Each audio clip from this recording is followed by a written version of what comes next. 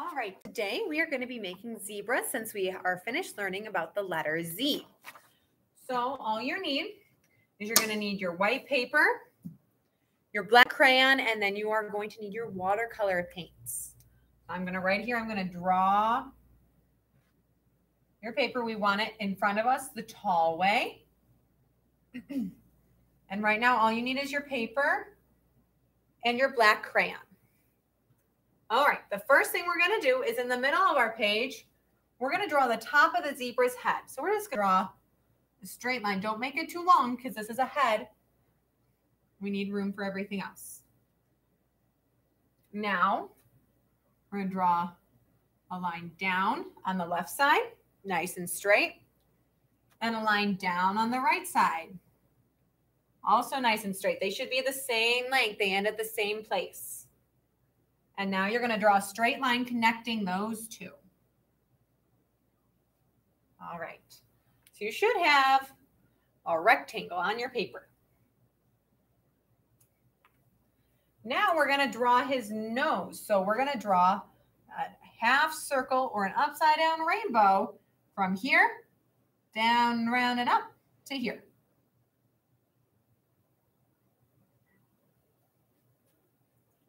And for his nose, we're going to draw two little nostrils, so two little ovals about in the middle.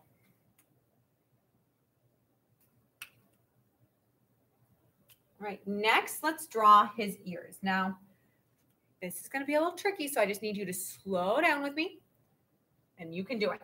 So his ears are going to go on the corner, the top two corners of the rectangle. So first, I want you to draw kind of a half or a letter C. It's kind of wonky looking.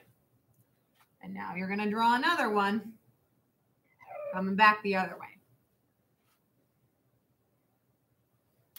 Then you're going to do the same thing on this side. You're going to draw one backwards half C, one kind of forwards half C.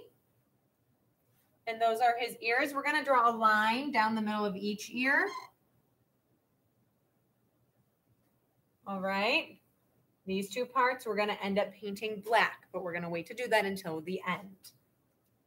Now let's draw our zebra's neck. For his neck, we're going to start right up in this top corner. We're going to draw an angled line down. And then for the second part of his neck, we're going to start a little ways up on his face, so we don't want his neck coming down here. Zebras don't have super chunky necks like that. So we don't want it down there. We want it about up just a little bit. So if you want to measure with your thumb, one thumb up from your line by his nose is a good spot. And you're going to draw another angled line down for our zebra's neck. Make that a little longer. There we go. Okay.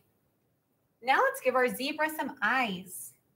To do his eyes, we're going to do straight line and a straight line, and then a rainbow, rainbow. And you get to decide which direction your zebra is looking. Mine's going to look this way, but you can make it look any which way. So color in whichever way you want his eyes looking. All right. And now we are going to add stripes because all zebras have stripes. To add a stripes, we're going to draw some triangle shapes. First, let's start up at the top of his head. We're going to draw 3 little triangles up there, not teeny tiny. 1, 2, 3. And they don't all have to be the exact same size. And then down by his nose, we're going to draw 2 on the left side and 2 on the right side. 1, 2. 1, 2. And then on his neck, we're going to draw a couple as well. So we're going to do 1, 2,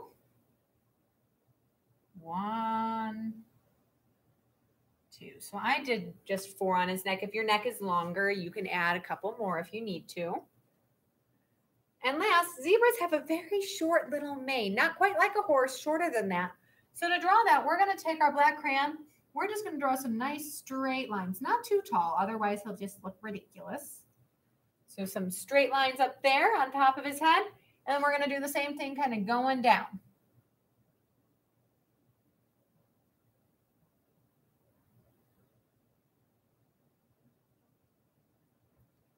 And that is our zebra. The last thing you can do is you can take out your watercolor paints, and all you're really going to need is you're going to need your black, and you're going to want to paint the top part of his ear black. And then you're going to want to paint his stripes black as well. If you don't have a lot of black, or if you don't have time to take out the paints and just want to use your crayon or your marker, that's all right. Just try to keep it nice and neat. And then the last thing we want to do is we want to write our Z's. Up in the top right corner, capital and lowercase. And then down at the bottom, we want to write zebra, Z-E-B-R-A, zebra. All right, when you are done working on this, please send a picture to me on Seesaw so I can see how it turns out, but then also save it and bring it back when you're done with e-learning, because this is the last page for our alphabet memory books, all right? So we want to have our letter Z in there for the very end of our memory book. So please make sure to bring it back to school when you are all done. And I will see you next week. We'll be doing some more craft projects, all right? Bye.